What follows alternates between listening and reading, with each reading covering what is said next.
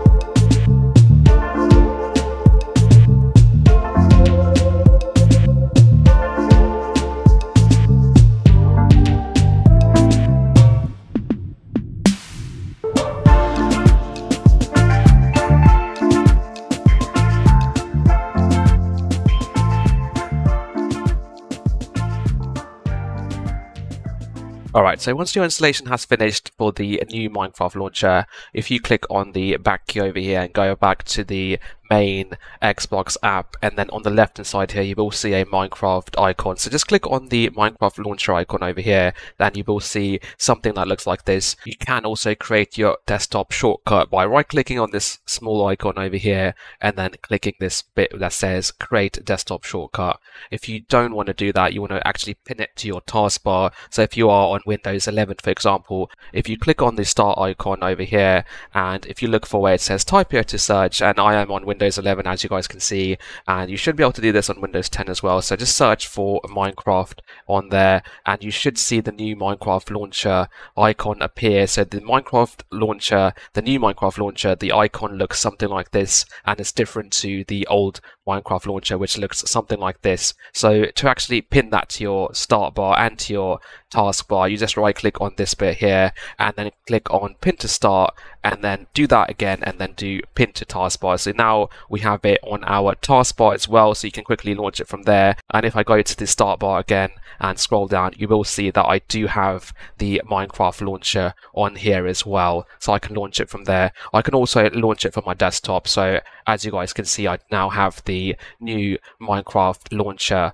on my desktop here, and now I can just double click on this and it should open up the new Minecraft launcher. So let's wait for that to now load up and let's take a look at the new Minecraft launcher and what it looks like. You will notice that it looks actually practically the same as the previous Minecraft launcher. You won't notice any differences, however this is a new updated version. When you click on installations, you will notice that all of your previous mod installations would have disappeared, so they won't be here. So don't worry about that. To actually get them back, if you have installed OptiFine or Forge or Fabric in the past, then all you would need to do is click on new installation over here and then search for the version. So if you click on version over here, you can actually find all of your previous loaders here. So you can see I've got Fabric loader, I've got OptiFine, I've got the Forge as well over here, as you guys can see. So I'm going to quickly install this Fabric loader because I installed that recently, and that should include Iris shaders as well. So I'm just going to quickly call that Fabric on there, and I'm going to click on create, and that should actually create the installation for Fabric. So if you guys have actually installed mods previously on the old launcher,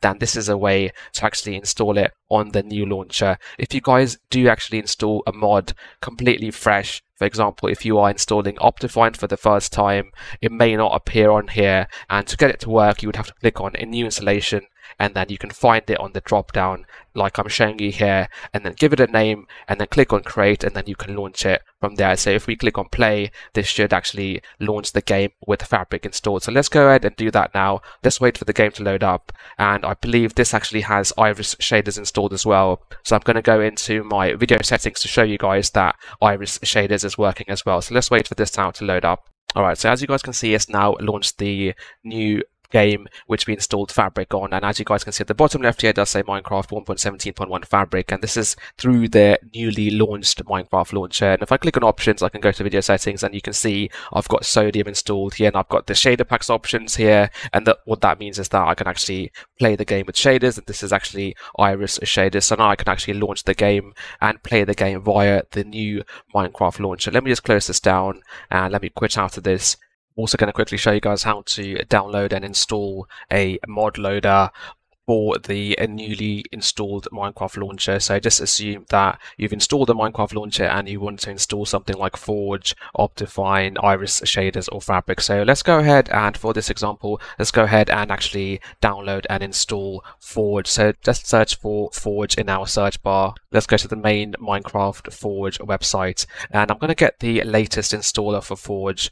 I'm going to click on the installer button here. Let's just wait for the links to generate, and I'm going to click on the skip button here, and that should start the download. Let's wait for that to now finish. Alright, so Forge has finished downloading, so now we can actually go ahead and install it. So I've already got the latest version of Java JDK 17 installed, and now I can actually right click on the jar file for the Forge installer. I can click on open with, and I can select Java platform SE binary. If you guys don't have that option available, or you have any problems installing a jar file, do leave them in the comment section below. I will navigate and guide you to the correct video on how to do that. So I'm going to click on this link here, and that should open up the Forge installer. So let's wait for that to now load up. Alright, so as you guys can see, it's now loaded the Forge installer. So just leave everything as it is. We can just basically leave all the default settings as they are because we have got Minecraft installed. I'm going to click on OK and making sure it says install client, and it should basically start the installation for Forge. So let me just wait for that to now finish.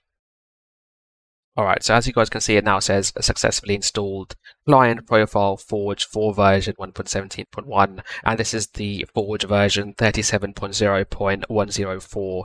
Okay, I'm going to click on OK to close that down. We can now get rid of the Forge installer. We can now go back into our Minecraft new launcher and have a look. Now in the past, it would have showed up on the launcher at the bottom left there, and it would have also showed up in the installations section. So don't worry if you guys aren't seeing that in the installation section. We can actually go ahead and install it quickly on there as well. So once the new launcher does actually load up, at the bottom left here you will see a drop down. You will notice that it's not actually showing me Forge on here, and if I click on installation, it's not showing me Forge on here either. But when I click on new installation over here, click on the button that says new installation, and in the version section on the drop down you will be able to select the newly installed Forge. So you guys can see that I can actually select this bit here that says release 1.17.1 Forge 37.0.104, which is the version that we just installed. So let me go ahead and actually call this Forge. I'm going to click on create over here, and that's going to create a installation for Forge over here. We can actually go and click on these three icons, click on edit, and click on more options, and I can actually allocate more RAM to it if I wanted to do that. Let's go ahead and allocate 4 gigs of RAM to it by changing the 2 into 4 over here, as you guys can see. Let's click on save, and now I can actually launch the game using the Forge mod loader. So I'm going to click on play, and let's wait for that to now load up the game with Forge installed. Alright, as you guys can see, it's now loaded up the game with hopefully Forge showing. I did have some Fabric mods in the mods folder, so I had to delete them, and that is not going to cause me any problems anymore. So if you guys do have any Fabric mods in your mods folder, and if you are installing Forge, do make sure you get rid of them, otherwise you might come up with a error message on your system as well. So as you guys can see, it does say forward beta over here, and it says forward 37.0.104, and I've got a mods button here. I haven't actually got any mods installed, but we do know that Forge is working, and I have used the new Minecraft launcher to actually launch the game with the Forge installed like I just showed you. Now, you guys might actually have the old launcher still installed on your system, and to actually get that uninstalled, you would have to click on Start and go to Settings, and then click on Apps over here. And this is on Windows 11. It may be slightly different on Windows 10, but the function should be fairly the same. If you click on Apps and Features over here, and then now we're going to search for a Minecraft. Now this is quite important that you do look for the old launcher. So as you guys can see, I've got the old Minecraft launcher over here, and this is the new one. You can tell from the icons, and ignore the top one there. That is the Microsoft Windows 10 launcher for the Minecraft Bedrock version of the game. So what we need to do now is to uninstall the previous launcher, and to do that I'm going to click on the three dots here against this icon, and I'm going to click on uninstall, and it's going to say this app and its related info will be uninstalled. So you click on it, uninstall, and that should basically get rid of the old launcher for you. As you guys can see, it's now taken off the old Minecraft launcher. If I close this down, you can see that I've still got the new Minecraft launcher on my desktop there, and I've got it on my taskbar. And if I click on Start, I've got it on my start bar there as well. If we go back into the Xbox app, we will also have it on this section here, and you can also go and use the Xbox app to launch Minecraft from here. But I would just recommend to just create your shortcut on your desktop and just launch the game from there, and it should work as fine like we have done in the past. Hopefully this video would have helped you guys. So if you guys have noticed that you have got that message about upgrading your default Minecraft Java launcher to the new Minecraft launcher, so hopefully this video would have helped you do that. So for those of you who have been wondering how do I upgrade to the new Minecraft launcher, and this is the 2021 version, hopefully this video would have helped you out. If it has helped you, do give it a like. If you guys did have any problems installing the new launcher, if you have any problems uninstalling the old launcher or getting any of the mods working, then do leave them in the comment section below. I will do my best to try and help you guys out. And also please do subscribe to this channel to help support it, help it grow, and I'll see you guys next time. Thank you for watching.